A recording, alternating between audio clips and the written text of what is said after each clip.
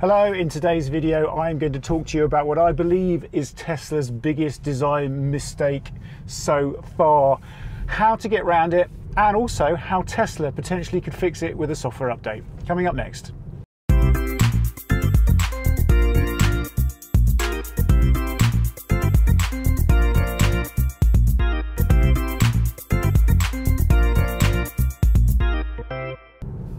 So I've owned a Tesla since 2019, way back when Elon was in his Anakin phase before he'd turned full dark side. And I love them. I think they're great. I love the fact that they have not assumed that current manufacturers know how to make a car the best way.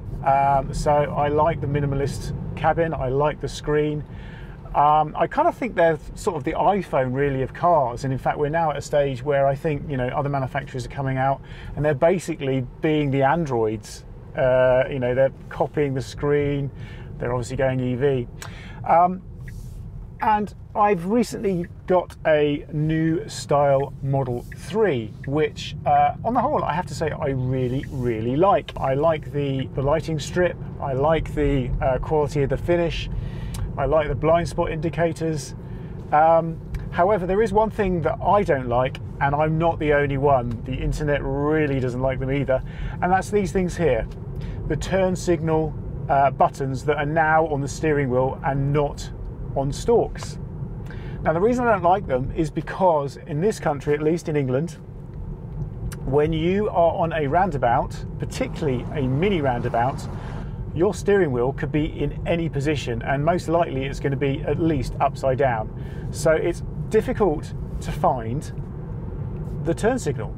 Now, when I first picked the car up, I drove home, I turned in the mini roundabout that's just at the end of my road, and I could not find where the turn signal was to tell other users of the road that I was actually leaving the mini roundabout. And in fact, I had someone on my left. I actually did think if that person hit me, it probably would be my fault. And it's just not a very safe solution, I don't think. Now, I've had the car 2 weeks now, and I think I found a pretty decent solution as to how to get around it, although it's still not perfect. And it goes back to just understanding a bit more about where the arrows are.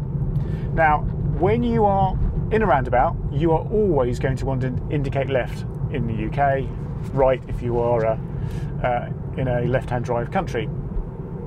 Now, once you know that, all you actually need to do is to look at the arrows and realise that the left-hand turn signal is pointing away from the centre of the steering wheel, and in fact it is slightly further away than the right-hand turn signal.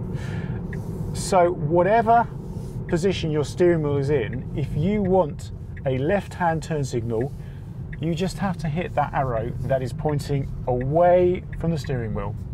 And that doesn't matter what orientation your steering wheel is.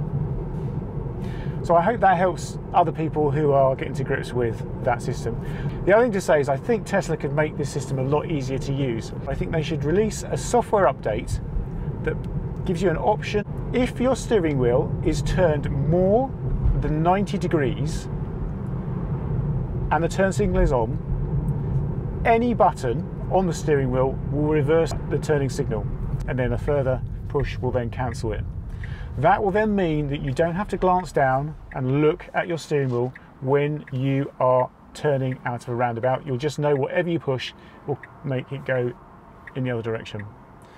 Simple little thing. I think it could be easily implemented, and I think it would make a big difference. What do you think? I'd love to hear what your thoughts are in the comments. Do you think, one, do you think this is a design misstep by Tesla? And two, do you think my solution would actually work? Let me know what you think. Hope you found this useful. If you have, please do give me a thumbs up. If you'd like to see more videos, do subscribe, hit that notification bell. I'd be very interested to know how the Tesla videos go down. If you are thinking about buying a Tesla, there is a referral link in the description, which hopefully will give you some money off or some free miles, depending on what kind of deal Tesla are doing at the time. If you're thinking about buying a Wren kitchen or switching to Octopus, there's a couple of links there as well. So thanks for watching. I hope you've enjoyed this, and I will see you on the next video. Take care.